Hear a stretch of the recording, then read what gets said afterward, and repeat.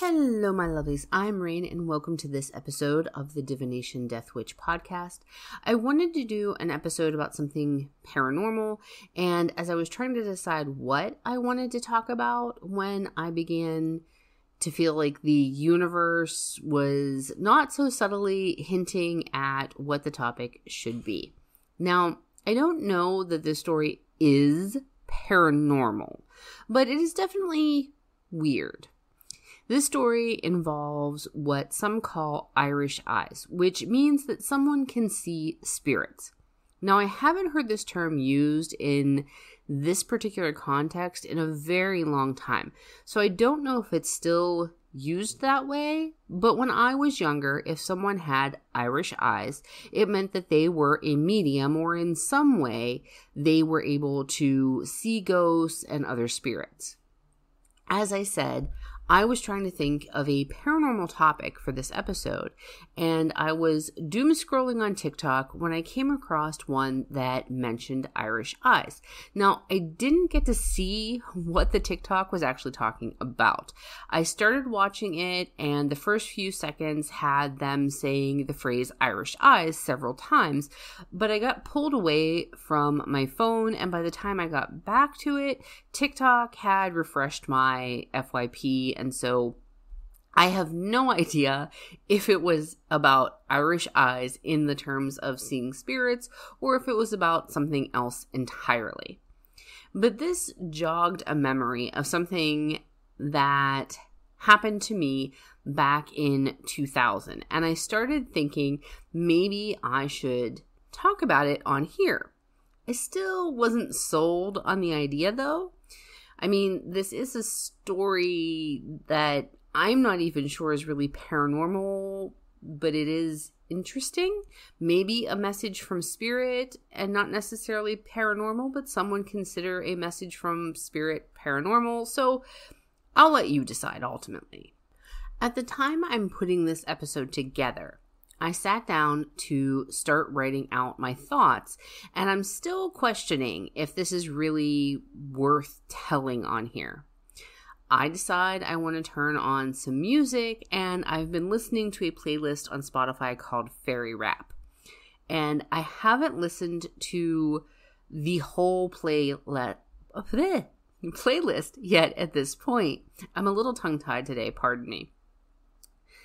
But when I turned it on, I wanted to start from the song that I was listening to last.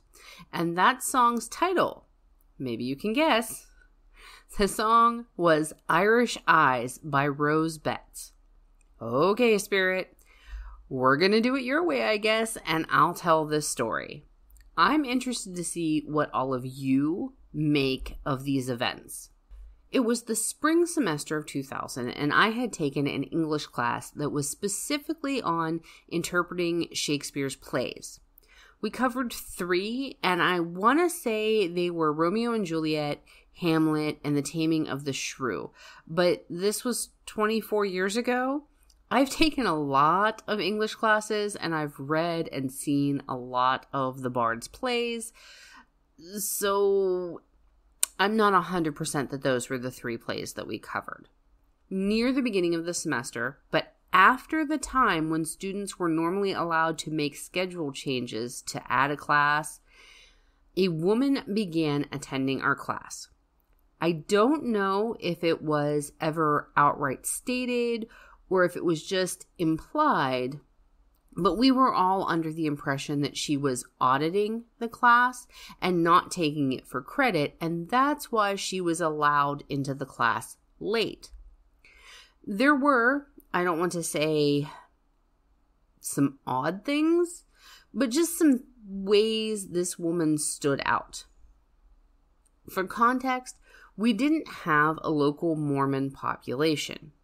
We did have a local Orthodox Mennonite population, but during high school and into the beginning of my being in college, I worked at a Mennonite retreat, and I was very, to this day, familiar with their dress code and rules, etc. This woman dressed in a certain way that you could say was Mennonite and Mormon inspired or adjacent, but wasn't actually the way that members of those groups are supposed to dress. I don't want to get into getting hung up on the specific details about why it was or wasn't those specific dress codes, so I'm not going to tear it apart piece by piece just for time's sake. But to give you a general description of this woman, she always wore a dress, and it was kind of like overalls, but a dress. Some people call them jumpers. Much of the time it was denim, but sometimes she'd wear other materials, sometimes dark shades, sometimes lighter shades. Sometimes her top under the dress was short-sleeved, sometimes it was long-sleeved. Sometimes it had a pattern, sometimes it didn't. If I had to guess her age, I'd say it was mid-40s to early 50s. She had very long hair, and I only know this because we were discussing hair in one class, and she said about the length of her hair and what she went through to wash it. She didn't braid it or anything like that. She sort of swirled it all up on top of her head and then covered it with this head covering similar to what the Orthodox Mennonites wear. But her head covering didn't fit the Mennonite rules for their head covering. And I've only seen Mormon women wear head coverings in like the extreme Warren Jeffs type sects, and hers didn't match that either. Also, her dresses would have been considered too short for the Mennonites, who wore head coverings, the Orthodox Mennonites, and from what I've seen, probably for the Mormon sects as well that wear the head coverings, I can't 100% with that. I'm much more familiar with Mennonite culture, and also I just want to rule out that we did not have any Amish communities, and her dress absolutely 100% did not fit any of the Amish community rules for women's clothing. During the semester, she did make a couple of vague references to growing up in a not-so-common religion, and we got the impression her manner of dress was a holdover from that, and through context clues, we suspected she had escaped a sort of cult. She didn't have a husband, but we did know that she had adult children, and I want to say that it was 2 adult females. From the way she talked about her hair care and a few other things, we all suspected that she lived somewhere without running water or electric. But we also got the impression this was a choice she made. Off-grid living wasn't as big back then, but it was a thing, and you also have to remember that I grew up in the foothills of the Appalachian Mountains, where some people still lived off the land. She was a very nice woman, very motherly, and she always gave wonderful contributions to the class discussions. Clearly, this woman was educated. Whether that was self-educated or if she had formal education, I couldn't say, but she was educated.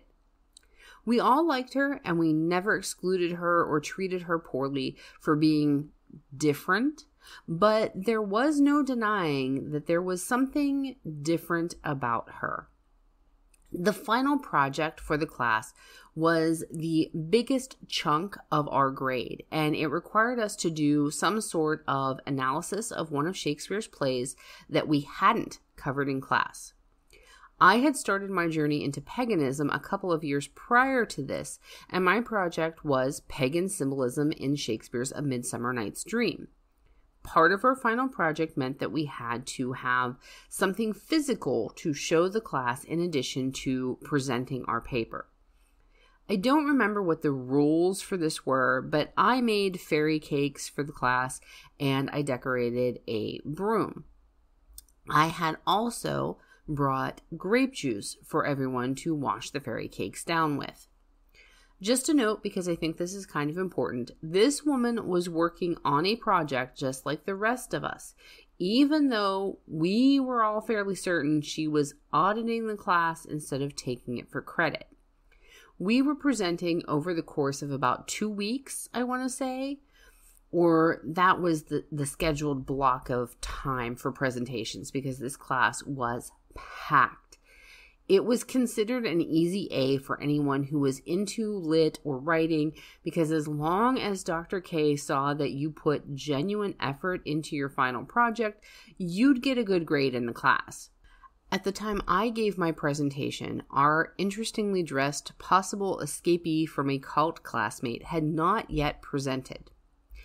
Between the broom, my backpack, the travel container I had to transport the fairy cakes in, and the leftover grape juice and disposable cups, I had a lot to carry back to my car.